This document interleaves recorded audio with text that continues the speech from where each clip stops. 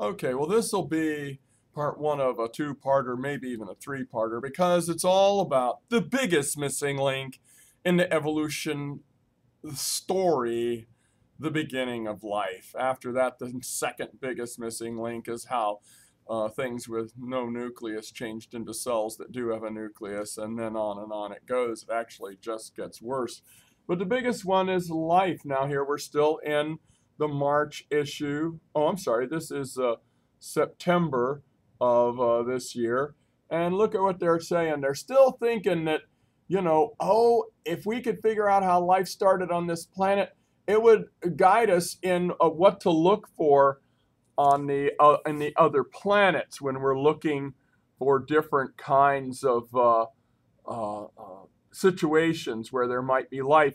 And they mentioned the hot water deep sea vents, the black smokers at the bottom of the ocean theory on where life got started by Harold Morowitz and Robert Hazen, both professors at George Mason University, where I got 3 of my degrees. And Harold Morowitz was my biochemistry professor. He was kind of old then. He was a good teacher. I enjoyed his class. But he co-authored with Robert Hazen this theory. They're both good scientists. I used Hazen's textbook, Science Matters, as a required textbook in a class I taught in Vermont at the community college there. But the title of this article is, Did Life Begin in a Place Like This? A hot geyser, where the temperatures are boiling or close to that or more than that. And here's an interesting thing they decided to quote. The rules of physics are the same throughout the universe. So what's to say the rules of biology don't carry through and are in place and active in the whole universe? They're really thinking the rules of biology support the origin of life on this planet, and therefore it could happen everywhere. But there aren't very many rules in biology.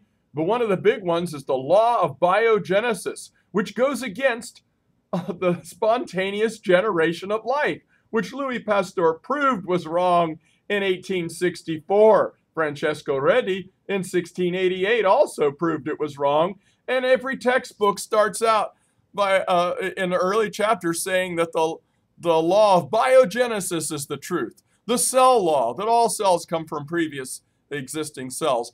Biogenesis, that all life comes from pre-existing life.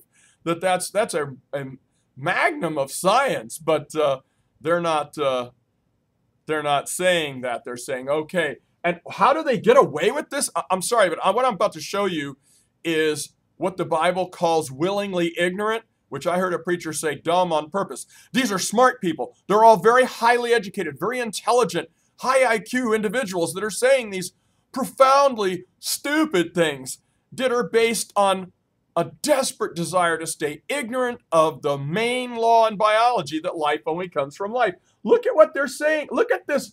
I am shocked by highly intelligent people. The recipe for life is just a couple things and water and an energy source. And we creationists always make fun of them for saying that they think life is just add water. So anywhere where you find water in the universe, there must be life. But they're saying it here themselves. They are willingly ignorant. I cannot believe that they would actually dump Redi, Pasteur, all of the great fathers of biological science.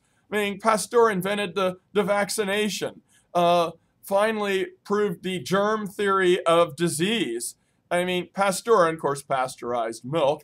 But how could they not see this? So blinded, so blinded. The only explanation is the evil spell come up out of hell by the devil himself. It's the only explanation that's smart, intelligent, educated. Now, educated people who know all of what I'm telling you would still believe that all you need is water and you'll have life. If that was true, we should have been able to make life in a test tube already, but we haven't.